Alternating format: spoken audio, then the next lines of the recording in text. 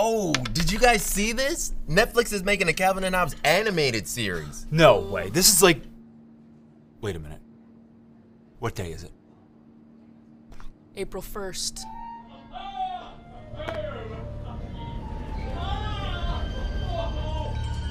April Fools.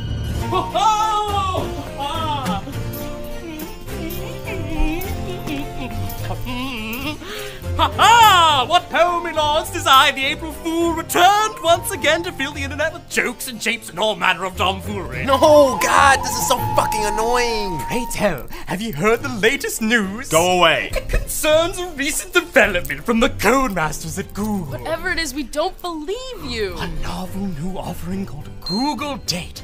It looks at the keywords in your emails and analyzes it to find your one true love. No, it doesn't. It's a prank. We know it's a prank.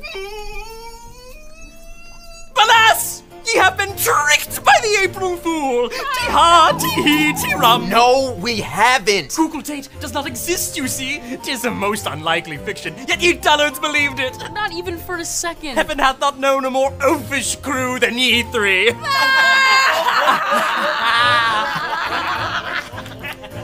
Fuck this. April Fool's Day used to be fun, and now it's just a bunch of brands trying to seem cool with a bunch of lazy, boring-ass, obvious lies. Oh, well, perhaps this will cheer you. It's a clever new contraption from Thinky. Behold! This orb resembles a Pokeball, but it is in fact a miniature projector preloaded with the entirety of the Pokemon anime. Leave us alone. Surely you're seduced by the promise of nostalgia. But wait, there is but one more surprise. This product Doesn't exist.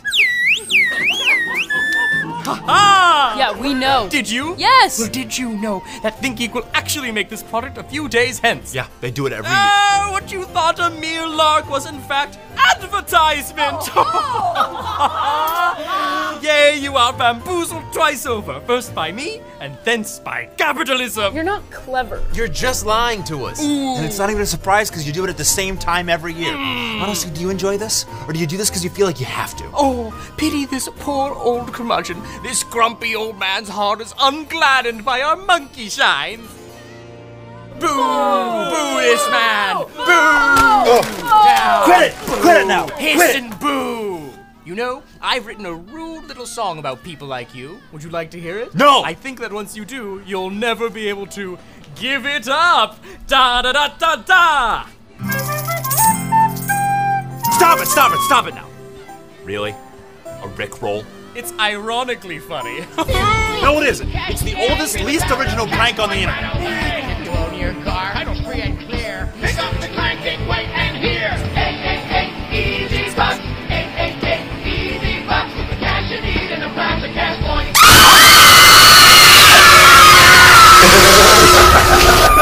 Here to subscribe, click here for more fun things, and send help to keep me from sinking. Please help. Please help.